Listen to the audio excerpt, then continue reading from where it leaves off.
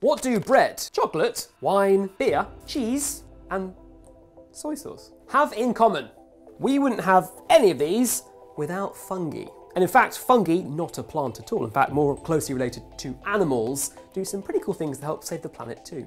Fungi help us take carbon out of the atmosphere. They do this by breaking down dead organic matter and releasing nutrients back into the soil, helping it to store more carbon. There's one fungi group who use their complex network of fibres underground to store 13 gigatons worth of carbon every single year. That's the same as 36% of all the fossil fuels in the world annually.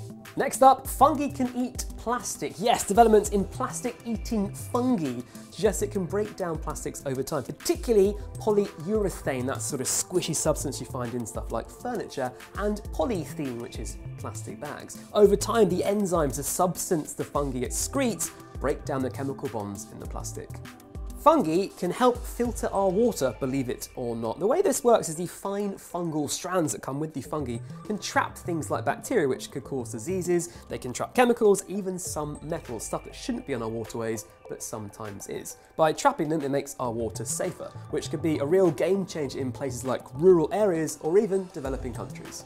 Quite simply, without fungi, none of these things would exist, and neither really would life on land. It's pretty exciting and extraordinary to think the biggest living thing on planet Earth is a fungus. And we've only discovered 10% of fungal species we think are out there. So there could be something even bigger lurking somewhere there. Crazy.